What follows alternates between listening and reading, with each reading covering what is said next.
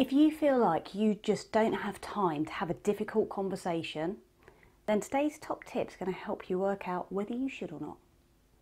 I haven't got a way for you to not need to have the conversation. If it needs to be had, then it will need some time to have it. But what I can help you do is work out, is it actually worth the time? And maybe it's not. Here's my top tip. Set a timer for 2 minutes, and in that 2 minutes, write down the consequences of not having the conversation. Just quick bullet points. Also write down what could happen if you do have a successful conversation, and quickly get those down. Then decide, do the benefits outweigh those negative consequences of not having the conversation? If they do, you're going to need to find time to have the conversation. If they don't, then simply don't have it.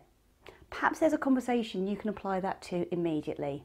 And if you give it a go, I'd love to hear how you get on, so do let me know.